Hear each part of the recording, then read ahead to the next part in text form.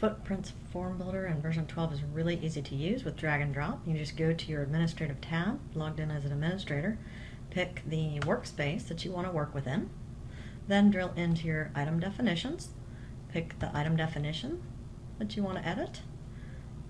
Once you go in there, you have a number of forms within there. You can open up the specific form you want to edit. Then you have the ability to drag different fields really easily over to the form and configure those. Just drag whatever fields you want, then you can configure how wide they are, where they are in the form. You can go add other fields next to those or anywhere you'd like, and also configure the size of those.